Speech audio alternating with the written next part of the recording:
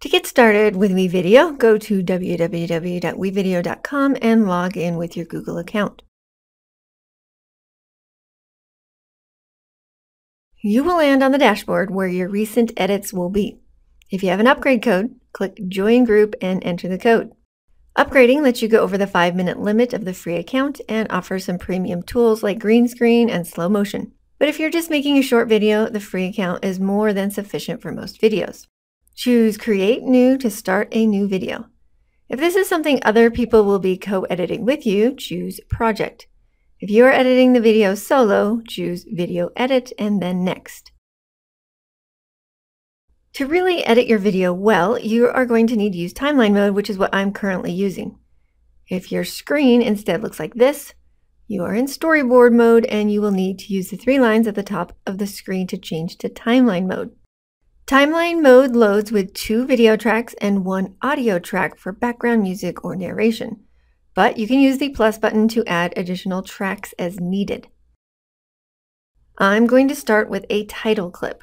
WeVideo has a great selection of media I can use. Choose the Graphics tab to find one that you like. Clicking on a thumbnail will allow you to play it in the preview menu, and once you find one that you like, you will need to drag it onto the timeline. Build your project on the Video 1 track. Video 2 is useful when we want to layer pictures, text, or video on top of the existing video on the Video 1 track. When I hover over this clip, I can see that it is 10 seconds long, which is a little too long for a title, so I will click on it and resize it to about 4 to 5 seconds. This is the playhead, and it will note the time markers that you are currently at in your video. To add text, visit the Text tab and choose the style you prefer. Click and drag that as a layer on top of your video background by putting it on the Video 2 track, and adjust its duration to match the background video. Then click the pencil to edit the text. Type in your title and adjust font size, style, and color. And choose Done Editing to return to the timeline. Now let's add some pictures and video files to our project by going back to the Media tab. Any media clips, which include video, audio, and pictures that I've already used, are showing here. Click the Import Media button to upload new content.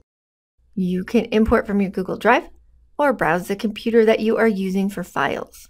Once uploaded, your files appear in your My Media clip bin, and you can drag and drop them onto the video tracks. You should clearly plan out or storyboard out your video so you know how best to arrange your media. I plan to use pictures and text layered on top of black backgrounds. First, I'll add in this picture and have it show for about 5 seconds. Then I'll add in a solid black background for some text, then another picture. If you need to zoom in or out, use the Zoom tool. And to rearrange items, simply drag and drop them in the right order. Let me quickly add some text to show on top of this black background.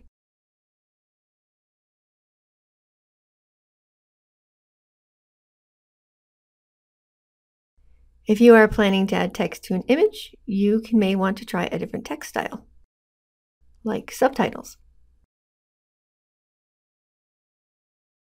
To preview what you have so far, put the playhead where you want to start previewing and then click play.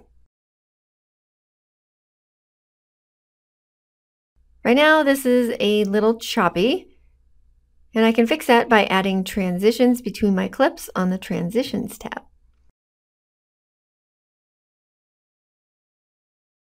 Adding fades and animations to pictures also makes the video smoother and look more professional.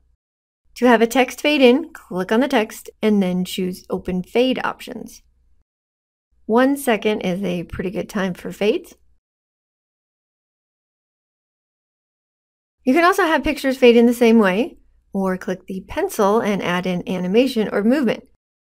Just decide where you want to start and then what you want your picture to look like when it ends. You can also apply a fade in and out here if desired. Now when I preview my video looks much more polished and professional with the fades, transitions, and animations.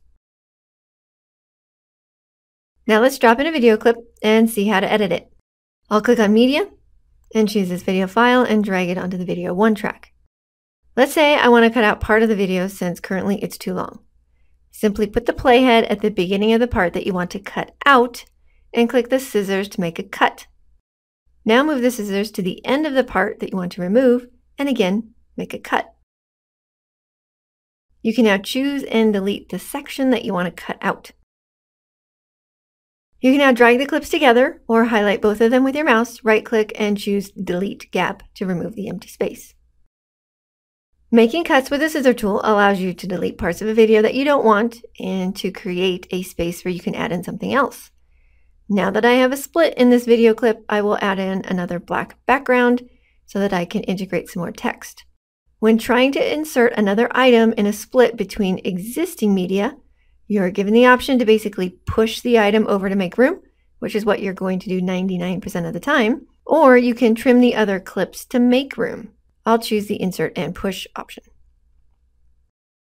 WeVideo is saving periodically as I go, which is ideal, but you can also use the 3 lines to rename and save your videos whenever you want to for additional peace of mind. Now let's see how you can add voice narration and background music to your project. Return to the Media tab and put the playhead where you want your narration to begin approximately. Your audio will be editable, so you can edit out goofs and rearrange it later if necessary. Now click the microphone icon and allow WeVideo to access your mic. If you want to preview or see the video as you are talking, click this box. Again, you can easily move and edit the audio later, so some prefer simply to read from their script instead of watching the screen as they record.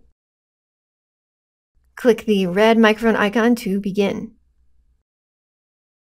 And then click Stop to end recording. Then choose the green check mark to add your narration to your clip bin, and you'll also see that a new track called Voiceover 1 has been added to your project. You can rearrange the placement of the audio narration, and you can use the scissors to easily cut out parts that you don't want.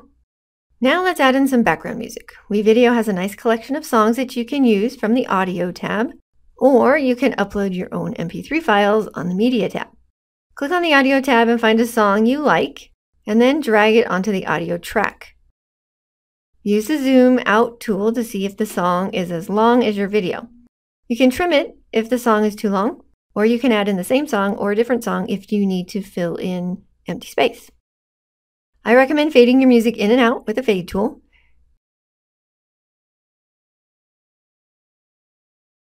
And most importantly, make sure to preview how the song and your voice narration sound. If the background song is drowning out your voice and making it hard to hear your narration, then use the slider to turn the volume down on the song and up on your voice. You can save and exit and return to continue editing as often as you need to. And when you are completely finished editing, you will need to finish the video so that you have a file that can be shared with others. When completely done, click Finish. Set a title and choose the quality of your export. HD is only available for premium members.